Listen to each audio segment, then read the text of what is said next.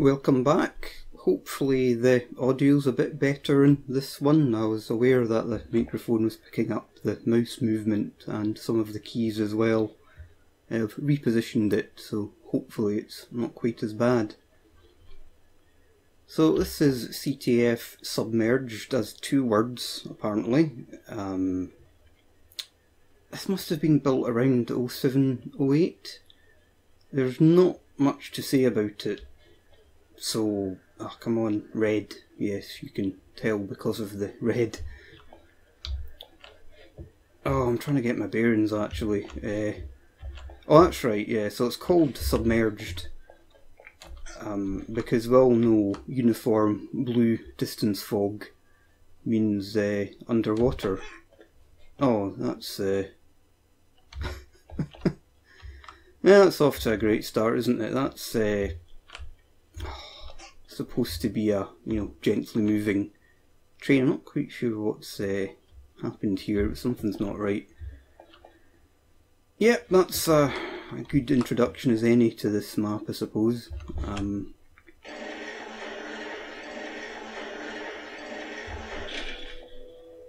So yeah, it's supposed to be underwater. If that's not, I say obvious. Yeah. So this is my Microsoft Paint work circa 15-20 years ago. This is just a kind of moving tunnel, I guess. So you got nothing to do except till you get spat out here. Bases are effectively symmetric, very little to do. You come down the stairs here. Where's the flag? That's a question. Again, this map is, I don't even know.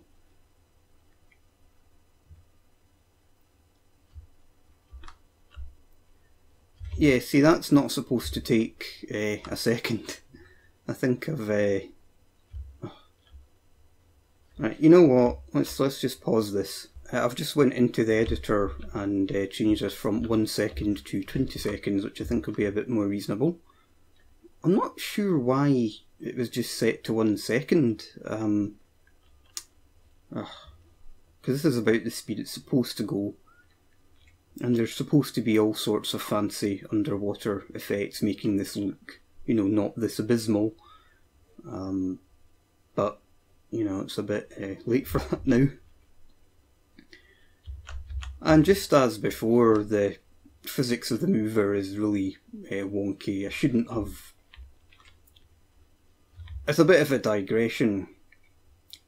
That is a custom-made mesh made from the solid geometry brush, and if you look up whatever's left of the map editing guides for this engine, I'm sure one of the first things is don't make movers out of brushes.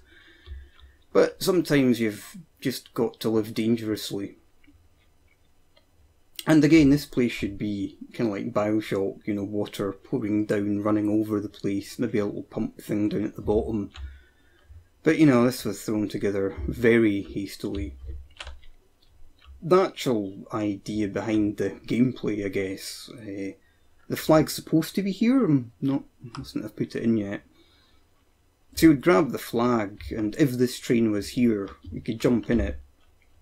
And I think the idea was you'd come in here, and after a few seconds doors would kind of close, and it'd be a sort of fancy airlock, water lock, whatever you want to call it.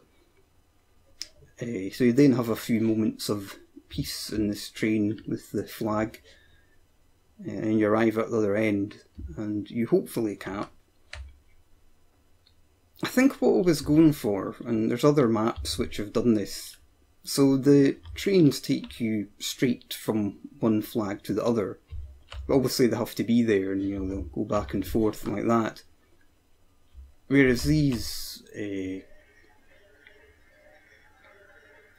kind of tunnels up here are obviously always available, but you've got to fight your way up, so it's a kind of strategic decision of, do you wait for the mover and stand your ground down there, or do you fight your way back up through their base and jump in here? don't think this would have played very well. It's very, very claustrophobic. It would have that problem if you'd be spawning in the middle of existing fights. It'd probably be just very claustrophobic. What I think could be fun, you know, sometimes the absolute the maps that are real messes can actually be quite funny, non-stop action. But I don't know why I'm wasting time speculating on how it might have played. And again, the scale was just totally wonky here. Look at the size of that door. This would have been a spawn point. That's quite a high quality texture for 2003, actually. So yeah, I guess there's not much more to say about this. It's pretty... well, not very good. I think this map, what I wanted for the underwater bits is they'd fancy airlocks here. You get in and doors come down and it floods with water and the thing goes off. And that is quite relatively easily done in single player games, in Bioshock, Bioshock 2, etc. But trying to get it to work in multiplayer, there's issues with synchronising everything. Something I could never work out with how to get doors which would close into the train and stay with the train, you know, like actual train doors do. You got stuff like... I tried it and you'd get in this, the doors would close and that would shoot off and the doors would just be stuck there floating in mid-air. And again, there's a mapping guide out on how to do it and I could just never get my head around it. I think this map would have worked far, far better instead of being underwater, in air quotes. If this was, say, 2 buildings over a canyon, and these would be little cable cars. Maybe the bits up top could be jump pads or conveyor belts or air tunnels. So instead of this absolute minimum... oh, that's... we'll get onto that in a minute. So this absolute bare minimum underwater, make the bases bigger, have a nice wide open breezy canyon, bright, sunny, and these would be, as I said, cable cars or actual trains, not just this. This, yeah. I think that would have looked and played far better. Can you look at this? What is going on here?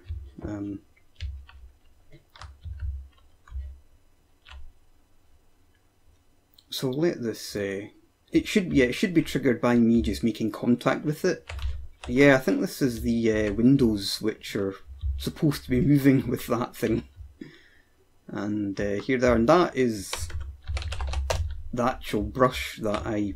oh dear. That's better. So what you're looking at there is a brush, I say the solid geometry of a level, which you then convert into a mesh, which is the actual mover. And again, you're not supposed to do it, but this is... the alternative is you make a bunch of separate meshes and try and synchronise them all together. So, you know, you'd have a mesh for the box, separate meshes for the windows, separate meshes for these kind of little barricade walls here. But it's just too much complexity. It's not something this is particularly good at. So most of the maps with movers was literally a single mesh and that was it. There's no fancy movers following other movers trying to synchronise with airlocks and whatever. It just would have been way too complicated. But you know, that's what I was going for, and the fact that it's never been done well. I guess the one thing I can say about this map is there's not been a lot of time put into it. You can probably tell it's very bare bones, flat lighting, not a lot of decoration. The scale's all over the place. I mean, just look at this.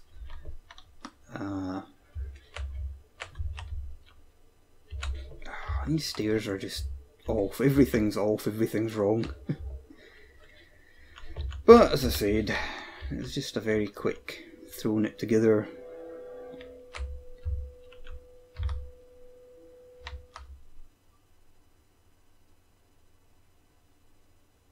And again, that's the black square you're seeing ahead there.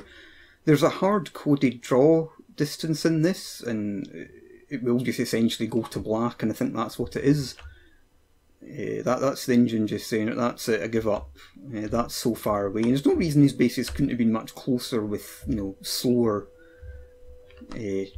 slower times for the movers, and this is just a physics volume. Literally just you step in this and it just fires you forward at ludicrous speed. So that could have been a lot shorter distance and slower. And also this doesn't make a lot of sense. See, that once you're a map editor, this is the sort of thing you might notice. And you think you'd notice it in real life, but okay, so there are doors there. Now what's on the other side of it? Nothing. There's bits like that. Again, Bioshock 1, it actually runs off this same engine, would you believe? It's not Unreal Engine 3, it's Unreal Engine 2.5 with a bunch of stuff stapled onto it. This is a bit of a digression, but in Bioshock 1 there's bits you can see the default texture, and we'll get onto that. Basically, when you first create geometry, it has this horrible yellow bubbly texture, just to make it clear. There's a few bits in Bioshock 1 where you can actually see that. And there's also bits with level geometry doesn't make sense, that I can see through the illusion, basically. It's probably not something you'd notice unless you're looking for it, or had indeed made levels of your own, and you can kind of see all these little tricks, these little bits of geometry that don't actually make sense, and you think, oh, it's a fake backdrop, not a... yeah. See, that texture looks absolutely abysmal.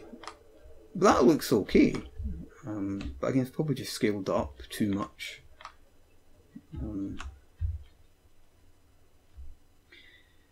Yeah, so I think that's it for... It's not even CTF because there's no flags. And this is probably the worst thing we're going to be seeing in Devastation.